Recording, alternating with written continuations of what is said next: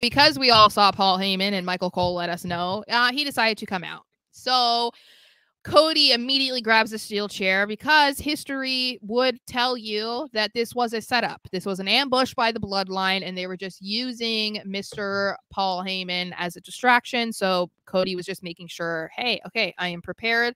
So Paul comes out with his legion of NYPD officers. Suspended Yeah. NYPD officers. Yeah. And so he says that Roman and the rest of the Bloodline, they are not there. Cody, you need to calm down, whatever.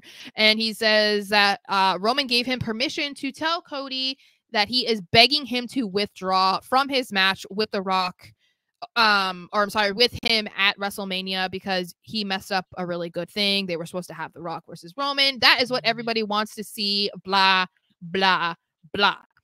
And Cody is like, huh? And he's like, you need to back out of this match or else. And Cody says, or what?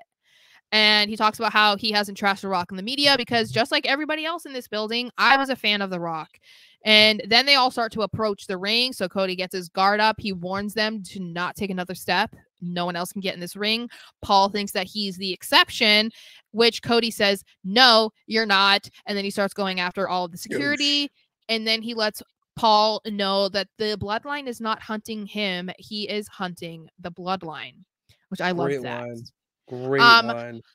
I loved that line because I think that we know Cody is obviously the underdog in this match, but because he has a history with Roman, obviously from just last year, and for the most part, they've tried to make Cody look kind of weak when it comes to the Bloodline. I like that we're getting this version of Cody where he's like, no, I don't fear the Bloodline. I'm not scared of The Rock. I'm not scared of Roman. I'm not scared of you guys. I'm actually coming for you. And if I'm going to come for you, then it's going to be in front of you. I'm not going to sneak attack you. I'm not going to ambush you. I'm not going to do that. So I loved that.